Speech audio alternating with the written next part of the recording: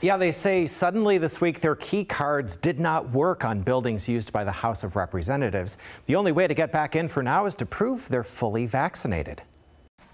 I can't get in the John L. O'Brien building. Normally, my key card will open this door. Republican State Representative Jim Walsh posted this video to Facebook Tuesday after he learned he could no longer get inside a House office building at the state capitol. I can't do work from the Capitol as a legislator in this state. This is unusual. House leaders quietly passed an interim rule last month that says starting October 18th, access to House facilities is limited to members and staff who have provided documentation of being fully vaccinated.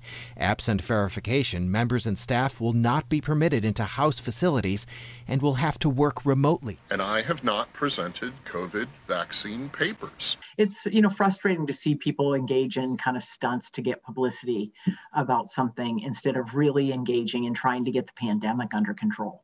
The chief clerk for the House tells me as of Wednesday, 26 members have not submitted proof of vaccination. Vaccine verification is not mandatory, nor is it a condition of employment for members. The House and Senate are not in session, so the Capitol's pretty quiet, and most House members and staff have been teleworking, the clerk said. They added that the verification requirement, which is meant to reduce the risk of spreading COVID, was sent to members and staff at the end of September, along with several reminders. Our goal has been, in every decision we've made kind of along the pandemic path, has been to protect our staff and to protect members and to protect the public.